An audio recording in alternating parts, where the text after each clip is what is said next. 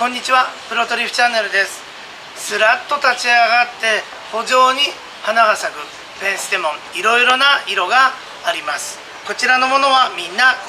中が白く抜けるタイプのものです。ペンステモンは夏のガーデンというよりは初夏と秋口に花を楽しめる丈夫な宿根草です。お日様が大好きですから、よく日の当たるところで管理をします。水は乾いたら、肥料は春から秋の生育期間中、真夏を除いて月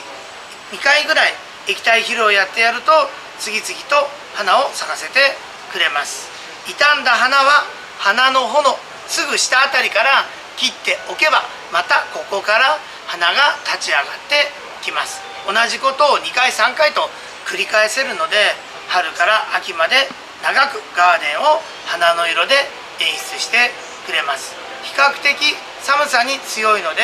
冬の間はほとんど地上部はなくなりますが、冷たい風に当てないようにすれば葉先も傷まずに、また来年新芽がもこもこと伸びていっぱい花を咲かせてくれます。是非ユニークな形をしたペンステモン育ててみてください。